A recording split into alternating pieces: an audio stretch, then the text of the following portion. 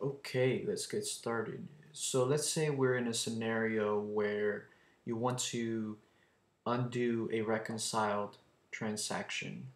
The way we would do that is by going to banking.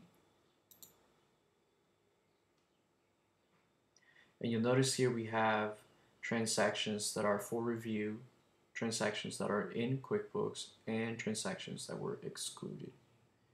So let's say we're in a scenario where this transaction is in the books already.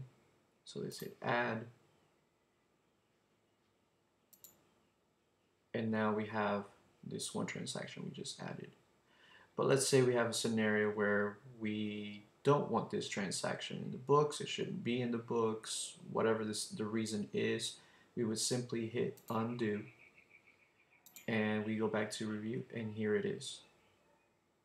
So that's the way you undo a transaction that has already been reconciled.